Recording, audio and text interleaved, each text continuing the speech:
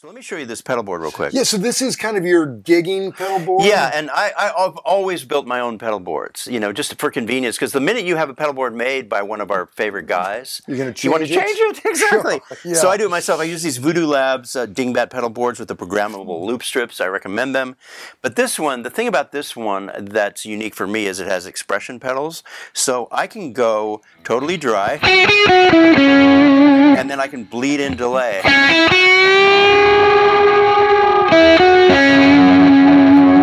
And is it the Strymon delay that you're... It's the Mraz. Okay. Yeah, it's a new Mraz.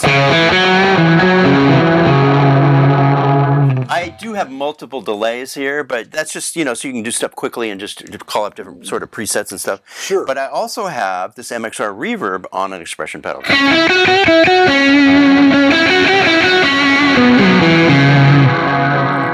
And then it's situated so if I want to, I can do both expression pedals at the same time and bleed in delay and reverb. So it's dry.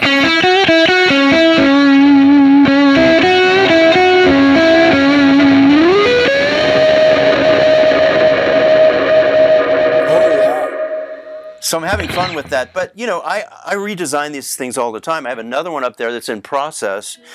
I recommend doing your own pedal boards and trying to buy the best stuff, the best cables and the best. Like, I really like the Voodoo Labs stuff. I can vouch for these loop strips. They have been bulletproof reliable for years now. So what we've got here is we've got the ODR one from the early 90s. We've got the equalizer.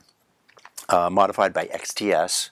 We've got Greg Droman's Karma pedal, which is a clone of the Mostortion. We have the XTS Tremolo. We have the Vibrato, and I love the Wazacraft Boss Vibrato also. Oh, right. The new one's great. We've got the Universal Modulator and the Starlight Echo Machine. This is a Fairfield Electronics Falling Water, which is a great random kind of modulator with a boost in it, which is, you know, I recommend. I have the Lex Strymon for Leslie sounds, and then the Andy Timmons Halo for delays, which is an amazing pedal, and then the Mraz, which is also a great delay. So that's just right now. These things change all the time. You know, I think you guys, I don't know how you feel, but pedal boards are always a work in progress. Oh, and, yeah. And they're like etched in stone for like a month, and then you change it, you know, and that's how it should be. And I even create pedal boards for particular projects, you know. Oh, sure. So, yeah, this is the pedal board. I did a video on this pedal board a couple of months ago, and it was very different.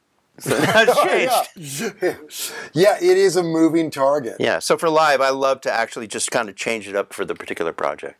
Yeah, isn't it? It's a funny thing how there are pedals that I just like. This is my overdrive. Yeah. And then one day it's like, I hate this thing. Anything but this. Yeah, sure. Yeah, you should embrace that. You know, keep it fresh. Change it all the time. Keep it fresh. Hey, I would love to hear this weirdo pedal if that's okay. Fairfield. Let's do it. I've never heard of that before. Yeah. What is it again? Okay, it's Fairfield Electronics Falling Water.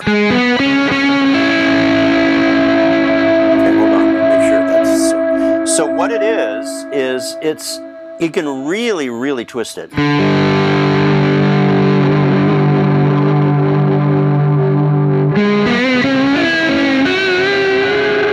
So I wouldn't use it like that, but it's a little bit of warped vinyl, basically, in the sound. And then it has a volume knob, so it has a boost in it, so you can bring back, you know, a lot of pedals maybe shrink the tone a little bit. Not with this, you can actually boost it a little bit.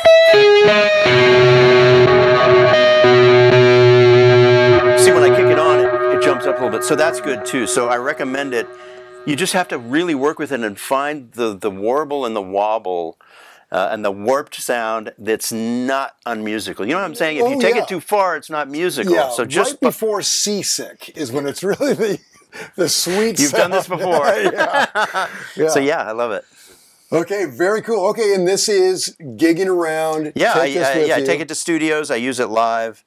And yeah, and also I learned, I mean, earlier in my career, I had massive pedal boards. Sure.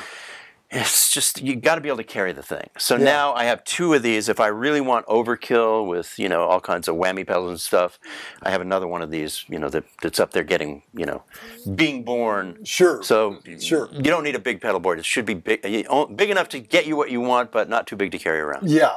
Yeah, because if the bigger they are, the more trouble you're going to have. Either things breaking or hauling around or whatever.